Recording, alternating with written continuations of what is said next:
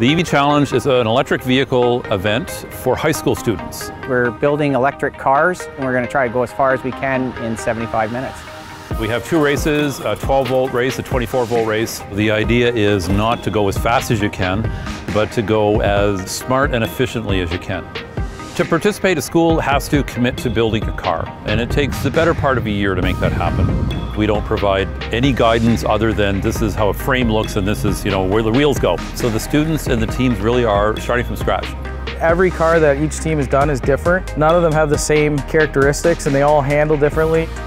I have grade 9 students working with grade 12 students that are taking automotive, design, communication, so all those different things can be a part of this. Some students did welding, some did our electrical, so they got a whole myriad of experience doing different items on the car. What I really like about the race is it gets people excited. Who doesn't want to be a race car driver? This has really inspired me to take automotive. I've always been into cars and I like technology, and I think this was a really good step for that. Overall, it's been a great experience. We're definitely coming back next year and we're probably going to build another car.